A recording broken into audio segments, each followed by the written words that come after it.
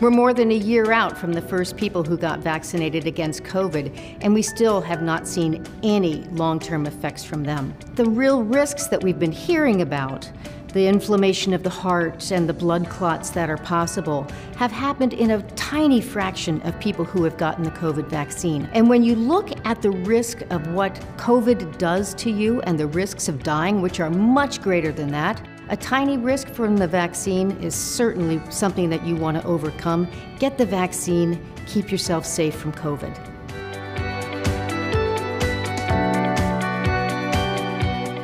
There is no risk to fertility in men and women who have received the vaccine. We have studies in men that shows that after they received the mRNA vaccine, the quality of the sperm, the volume, the count, the total count, the motility was the same before and after the vaccine. The same thing for women. There has been no decrease in their fertility, in their ovarian function, in ovarian reserve, and of course, even with conception and implantation of the baby, there was no decrease from the vaccine.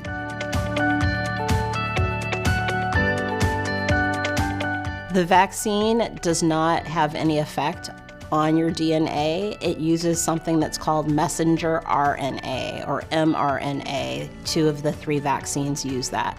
Basically, it allows your body to create the hallmark spike protein to make sure that your body knows how to respond to it. Once your body does that immune response, then it's completely gone from your system. It doesn't change you at all.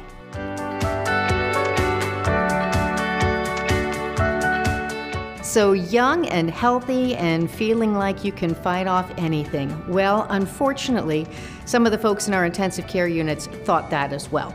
Everyone needs to get vaccinated. With the new Delta variant, we're seeing younger and younger people ending up in our hospitals and even dying. And unfortunately, we're also seeing something called long COVID.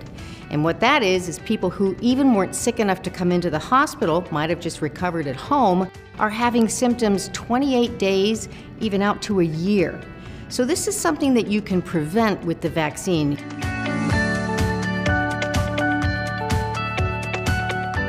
The mRNA vaccines have been used in the past. So the template or the platforms have been in existence before COVID. All the steps to get this vaccine to us were maintained, there was rigorous science, and the methodology wasn't changed.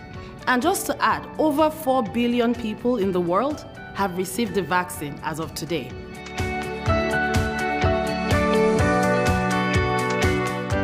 We know that no vaccine is 100% effective. These vaccines are remarkably effective at protecting us against 95% of cases of COVID. We know that it protects against the vast majority of hospitalizations. Also, if you do get a breakthrough infection, what we're finding is that people may have a few days to a week of symptoms, but they're certainly not going to go into that second week of worsening symptoms that we see in people who are unvaccinated.